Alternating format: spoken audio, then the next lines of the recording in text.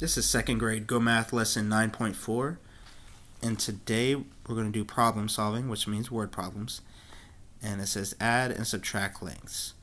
The directions say draw a diagram, write a number sentence using a blank for the missing number, then solve. So we have number one here. It says a straw is 20 centimeters long.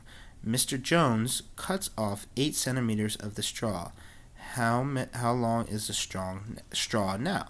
So we're going to go ahead and draw a picture of a straw. And it's going to be 20 centimeters long, so it's going to go all the way down here. As most teachers say, I'm not an artist.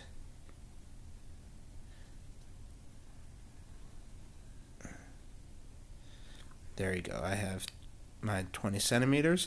It says Mr. Jones cuts off 8 centimeters of straw. How long is the straw? Now I could potentially just cut it right here and then count up from 9 to figure out the rest.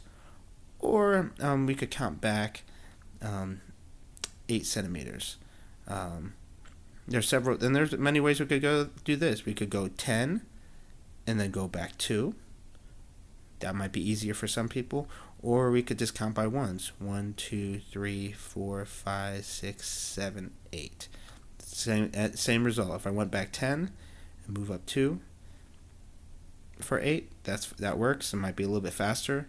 Some people might just know 20 minus 8 is 12 already.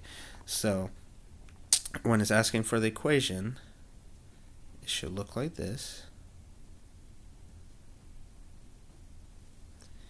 And I know I have 12 centimeters left. And that's it.